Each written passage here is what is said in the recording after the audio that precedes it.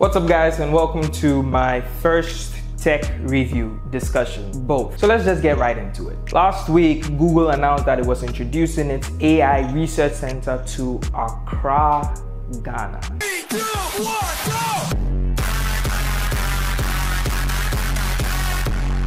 go! You may not understand why I'm excited or why this is a big deal, but basically Google is bringing the future to Accra. You're gonna wonder why I am saying Google is bringing the future to Accra. I will get to that later. Now let's get some perspective. So Google has been making moves in Africa for a few years now because Africa is pretty much going to be a stronghold in the near future, with statistics showing that it would hold about 25% of the world's population by 2050.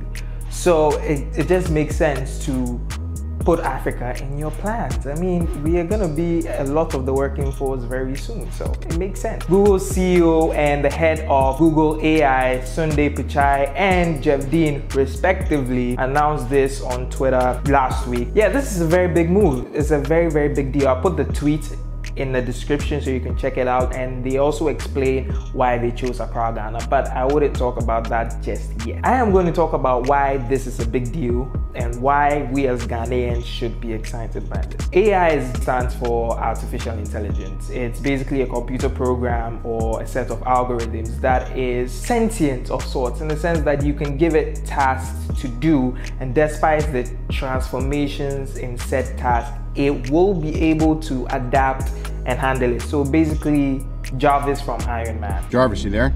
At your service, sir. Ultimately, that is what an AI is. Right now, we haven't quite gotten there yet, but we have baby artificial intelligence programs on our phone. The Google Assistant is pretty much a fetus stage of an AI, and it's able to do quite a lot, especially since it was announced only 2 years ago.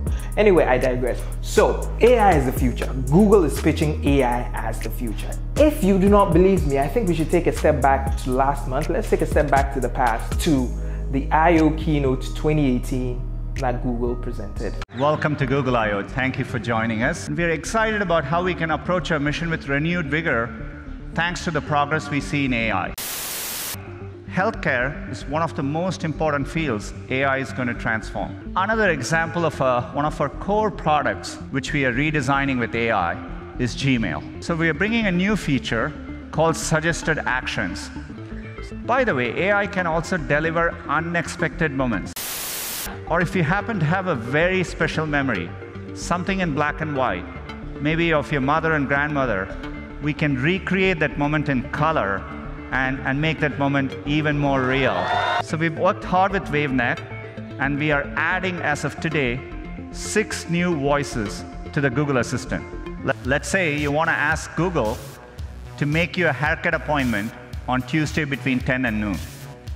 What happens is the Google Assistant makes the call seamlessly in the background for you.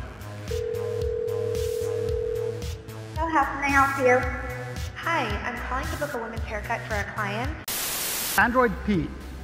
AI underpins the first of 3 themes in this release.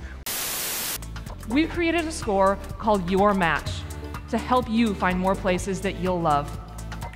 Your Match uses machine learning to combine what Google knows about hundreds of millions of places with the information that I've added. At Waymo, AI touches every part of our system.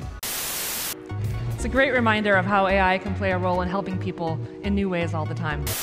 With all of that, you see how big a deal AI is. Google is pushing AI in pretty much everything they do. Android P is pretty much run by AI. Every single thing that Google is going to pitch to you in the near future is gonna have traces of AI in it. Is that a good thing? Is that a bad thing? I will talk about that later.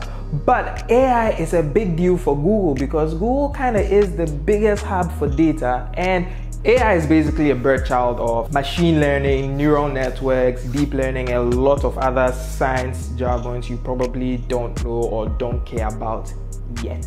The point is, Google has all it needs to bring AI to life. They are the most likely to bring us a fully working AI.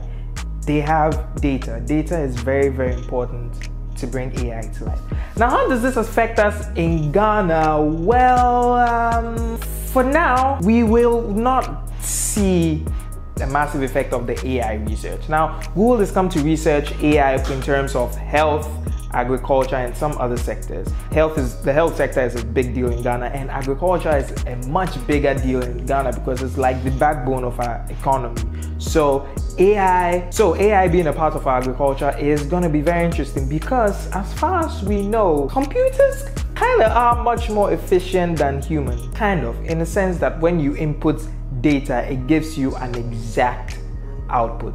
Humans would be like, maybe throwing around estimates and stuff like that. An AI program is less likely to do that. It's going to be more to the last digit. So in line with that, we will have a lot of improvements in our health sector and in agriculture and the other fields that they are going to dabble in. Definitely it's not going to happen in the blink of an eye. They are going to open this research center sometime ending of this year, sometime September to December, within that period.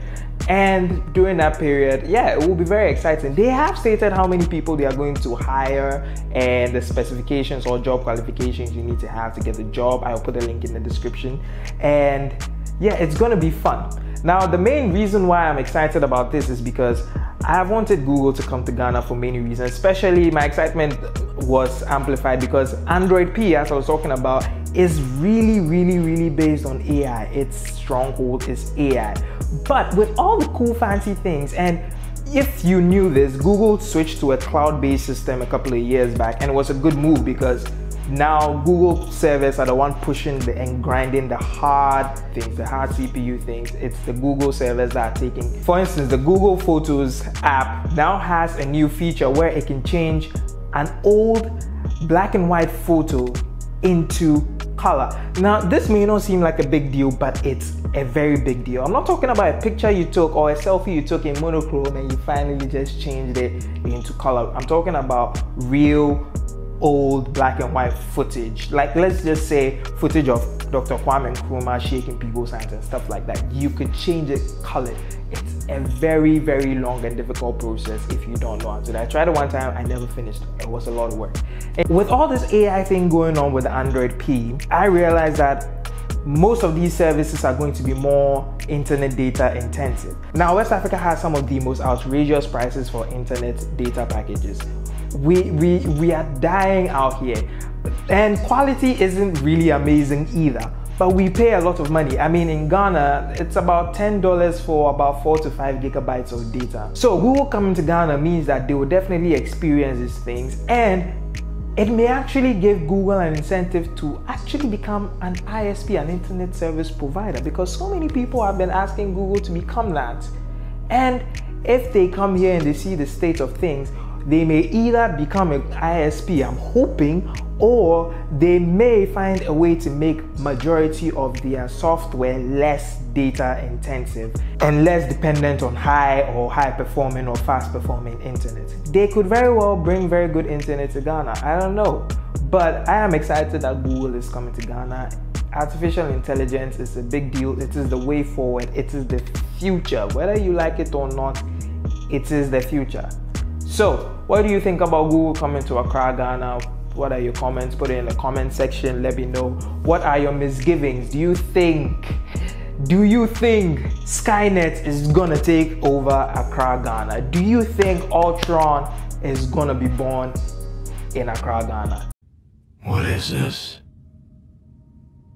What is this, please?